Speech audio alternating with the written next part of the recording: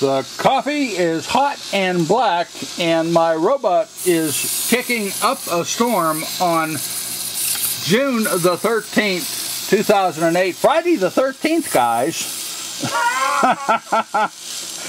And I built a psychedelic thing. Last night I built a wonderful Ferris wheel called the Light Up Ferris wheel with K'NEX, and to show it off I had to turn off the lights, and everything was lit up at Shark Run. It's a completely different animal at night. I had to go in the night production. Well, in the early morning hours I got an email from one of my fans, and he said that, well, this was kind of like psychedelic, and I got to thinking about that. I'll make it psychedelic. You know how one thing leads to another, and so I decided I was going to expand on this idea, and how would I make one of the wheels go slow in one direction, and then the other wheel go fast in the opposite direction. So there lies the problem. And I slept on it. No, I really didn't sleep on it. I don't sleep, guys. I stay up all night and all day and all night and all day and build my models and have fun. I'm having too much fun to sleep. So I'm going to show you how to do this, and later on tonight, in the dark, I'll turn the lights off again and everybody can get dizzy watching this thing. The main Ferris wheel came out of a Light Up 30 model building set. This is a wonderful set to own, and I have 3 or 4 or 5 of them. I don't know how many I have, but I at least have 2, and I decided I was going to build me up another wheel, and that's exactly what I did this morning. I built another wheel, and I mounted it so that, see how it's curved in one direction, and then the inner wheel is curved in the opposite direction. I followed the instructions very specifically and deliberately in the instruction manual, but then I tore the Ferris wheel apart and decided to expand on my idea. Well, last night I had the basic motor figured out, and I had the motor shaft driving a small gear, which drives a large gear. See how this shaft is going real fast, this one's going slower, and this one's going real slow. Well, if you look, this yellow gear right here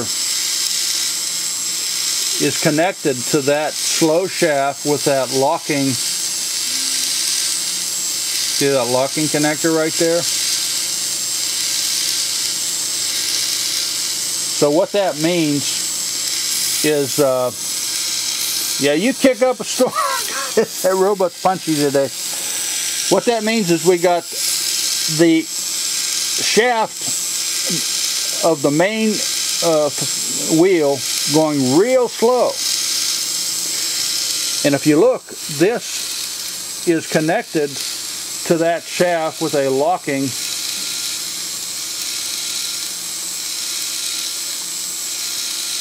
See how it's connected with a locking connector? So that forces this outside Light Up wheel to go slow. Now, the trick is, how do you make the motor drive another gear real fast, number one, and number two, how do you make it drive this Light Up's wheel go real fast and still not be connected to the main shaft, and yet drive around the main shaft?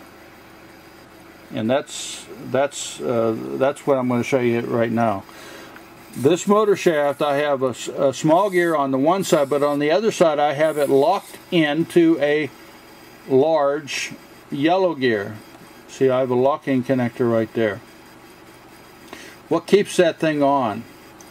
You know, it should come off. Well, when I want it to stay on like that, I didn't put it on the outside. I didn't have enough room. I wanted this thing to, you know, ride tight. So I put one piece of tape, double-sided tape. I'll try to zoom in there. Right there, you can barely see it, but I put the tape on, then I shoved this yellow connector on and over the tape, and that kind of, it prevents it from just flinging off, as it were. So that drives this other yellow gear, and what does that make it do? It makes it go in the opposite direction, guys, the opposite direction. So now the trick is, how do I get this to drive this? And I have developed a training aid. K'NEX came out with a new part. It's an angled superstructures part. They developed it very specifically for the Superstructures 50 kit, and you can see it right there. See, it's an orange part, and it plugs right in to a snowflake or whatever. But I used a snowflake here because what I wanted it to do, I wanted it to turn, force turn the yellow gear.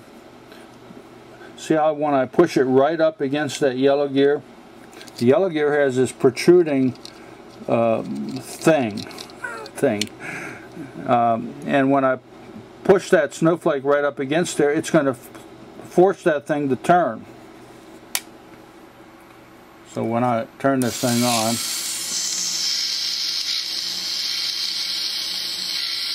and zoom in,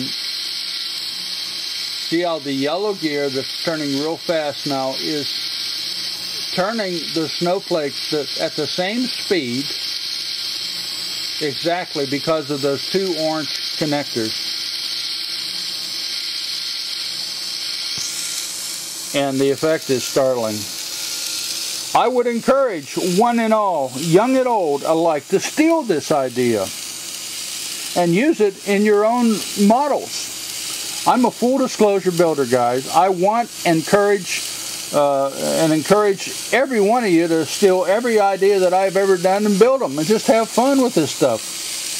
It's just a lot of fun, and there's more ideas than models can be built. So stay tuned, guys, and later on this evening I'm going to turn this thing on and show you what it looks like in the dark. Bill and Red, having too much fun on a Friday, signing off to a very choppy, kicky robot. Have yourself a great day, guys. We'll see you later, alligator.